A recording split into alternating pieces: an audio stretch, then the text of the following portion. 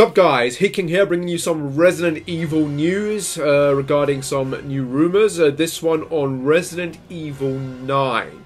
Now again, take this with a grain of salt. It again comes from Dark Golem, and before I continue, remember to like and subscribe. And yeah, let's go into this and dissect what we have here. So, let's see. This was a post actually from a few months ago, I think about 4 months ago, but there's some new info now. But we'll read for the old one stuff first, okay? So this is by a poster on one of the Reddit Resident Evil forums. Rumor mill only. Resident Evil 9 info is circulating the internet. So yeah, this is kind of true because a few months ago there's a lot of Resident Evil 9 info saying that the game was going to be called Apocalypse and that it was going to be about Wendigos and take place like, or be inspired by American folklore. But this stuff here, let's see what this stuff says. This game is due to release late 2024. That's to be revealed this year. It will feature Chris Redfield and bring back a variety of the classic Resident Evil characters. Okay. Resident Evil 9 will revolve around Chris Redfield with the potential inclusion of other classic characters into features such as Claire, Jill and Leon. We should have the chance to play as other characters in certain missions, okay? The game is expected to focus less on horror and more on action, but it will still be a horror game. The camera mode is yet to be confirmed, that there's a possibility that players may have the option to choose between third-person and third-person perspectives. Okay, so let's start with the first one, right? 2024, I doubt that because... Well, then again, this might have come from Chris Marks, the leaker, who's now been revealed to be a troll and to be another leaker, actually. Though he's still adamant that this info is correct. I don't know. Personally, I'm not going to believe anything he says now until we see whether or not he was right about that GTA 6 leak. That's going to supposedly happen in the next few weeks. But yeah, I don't think this game's coming out in 2024. Definitely not. Maybe. No. It's 2025 in my opinion.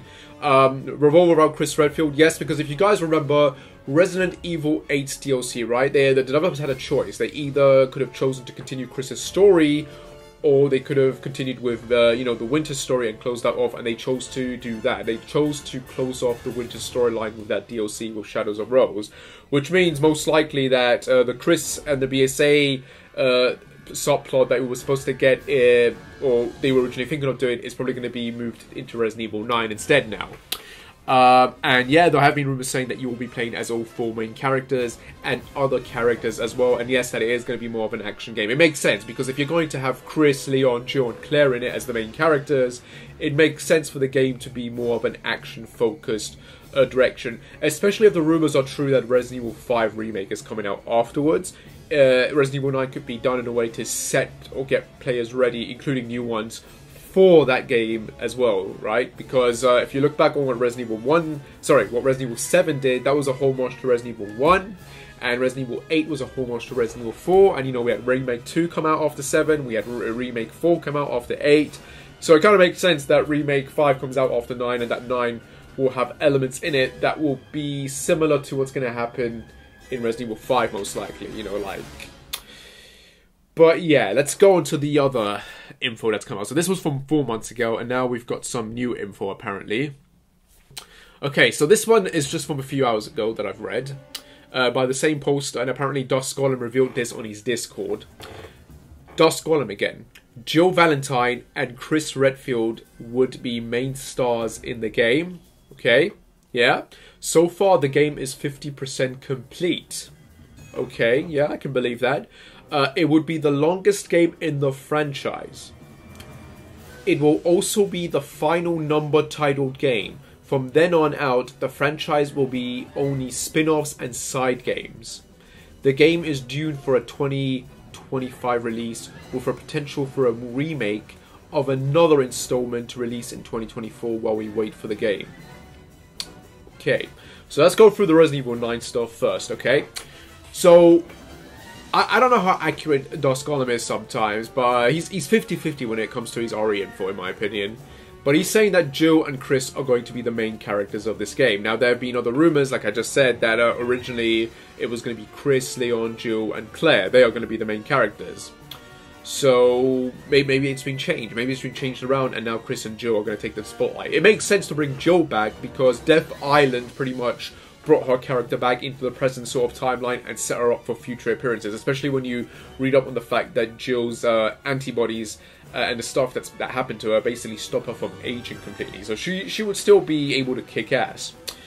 The game is 50% complete. That's not surprising to hear. I remember when Resident Evil 7 was coming out, and Capcom was pretty much keeping up to date with informing us that, oh yeah, it's 50% complete, now it's 60, and it's 70, and that all took place in the space of a year. So I could see this being a case of they're going to spend the entirety of 2024 just now and then to finishing this game up so it gets ready for release in 2025.